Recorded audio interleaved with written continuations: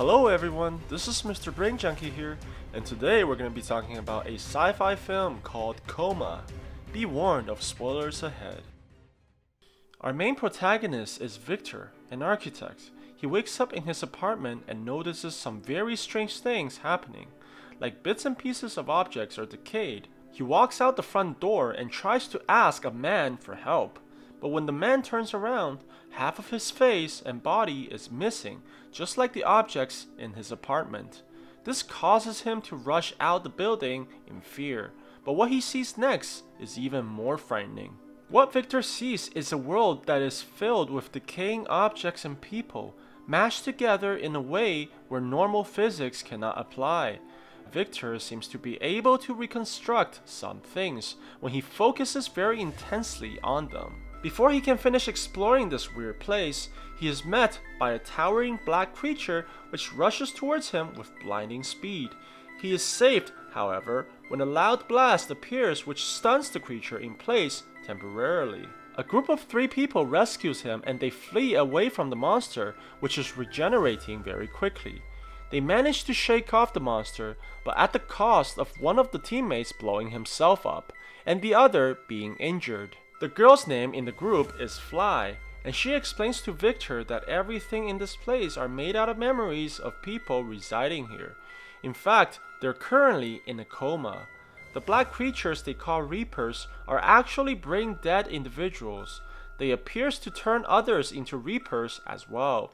People here also seem to have unique abilities, such as the girl being able to heal our protagonist, and the other man named Phantom who appears to have super strength. The group eventually arrives at the base and we meet their leader called Yan, and it's hinted that their mission was in fact to retrieve the main character.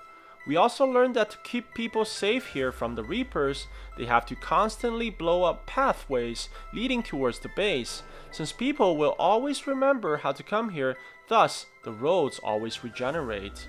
Individuals can also dream in this world, and their dreams manifest in their bedroom.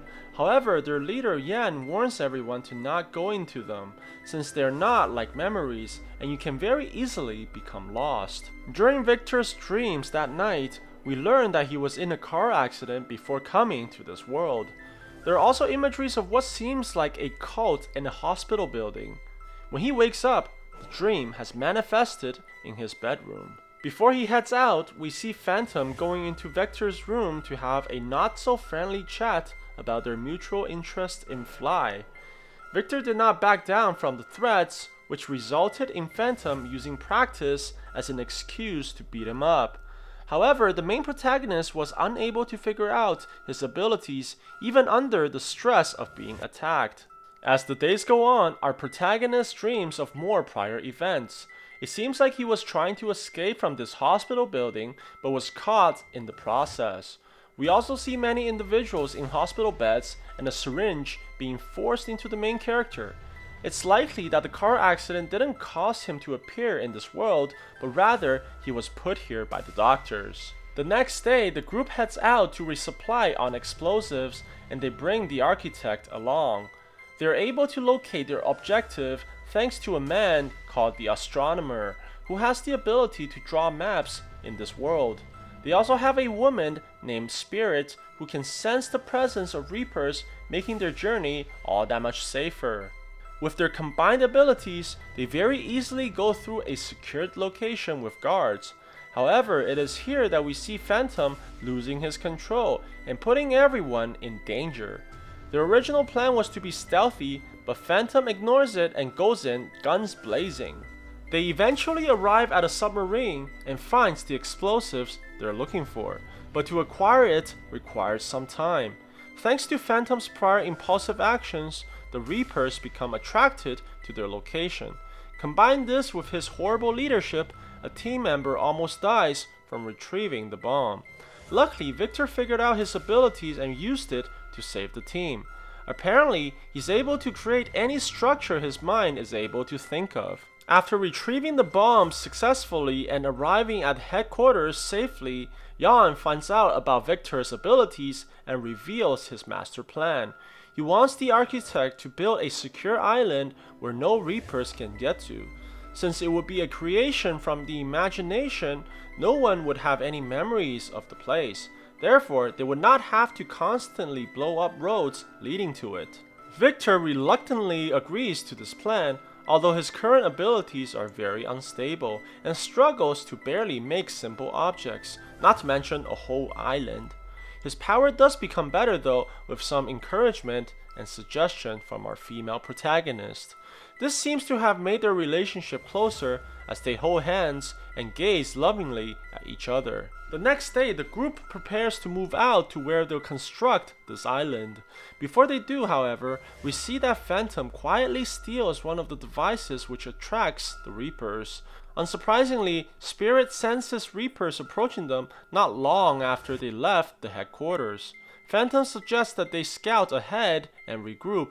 However, the architect is quickly attacked by a Reaper, but is luckily saved by one of his teammates. We find out that Phantom has in fact planted the device in Victor's backpack, which caused the Reapers to attack.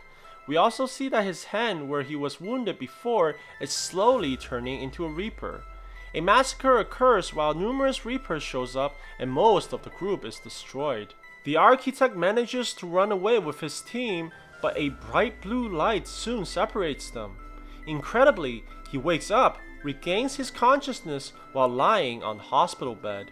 He begins to recollect his memories, and it turns out that he was hired by a cult leader to build a city. Because of Victor's impractical designs, he continuously failed to get hired by any other company. His ex-girlfriend, who is now revealed to be Fly, accompanied him to the meeting. The cult leader turns out to be Jan from the dream world. He reveals his plan to put all his followers into a coma, his version of heaven. Victor refuses, but unsuccessfully tried to escape. This resulted in both him and his girlfriend being put into the coma world.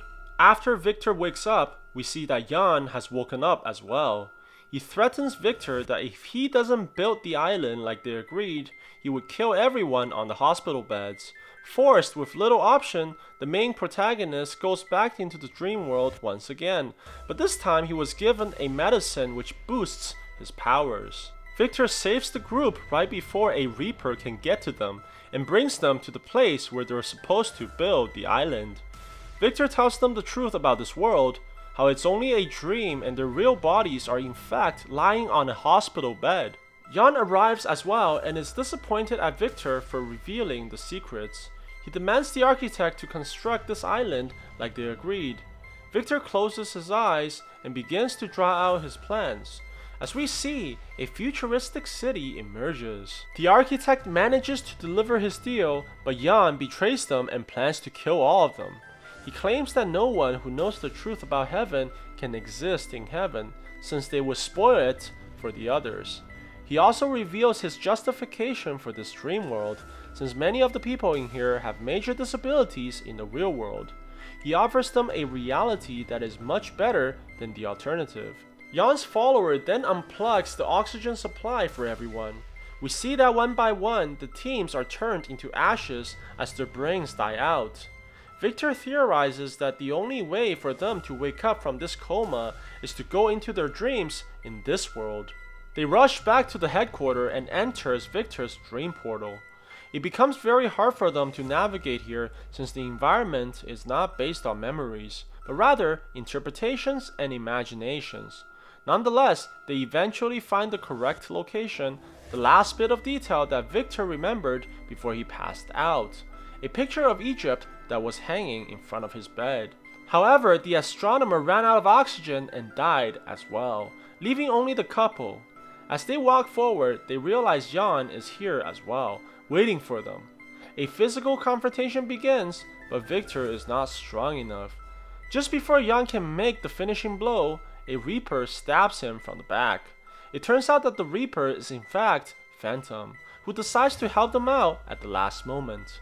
Before Victor wakes up, we see his girlfriend turn into ashes as well. He wakes up and immediately tries to resuscitate his girlfriend. Luckily, Victor manages to save her, and the two slowly makes their way out of the building. The other cult leader hesitates, but allows them to leave, presumably because they realize that Jan, their leader, is now brain dead. So what do you guys think about this movie? Let me know in the comments below. And if you like my videos, please press like and subscribe for more. I'll see you guys next time.